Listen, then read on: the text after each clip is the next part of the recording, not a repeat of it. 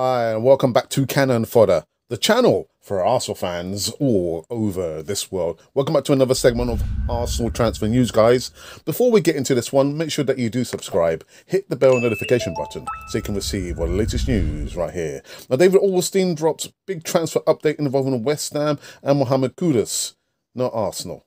West Ham United are reported closing in on yet another outstanding signing, and David Ornstein has reported that the Hammers are close to a breakthrough over Mohammad Kudus. Writing in The Athletic, he says that West Ham have made an official offer that Ajax are expected to accept. Hammers have apparently bid €41 million plus €3 million in add-ons, 35 plus £2.56. In addition, the deal would include a 10% sellout clause, added the report.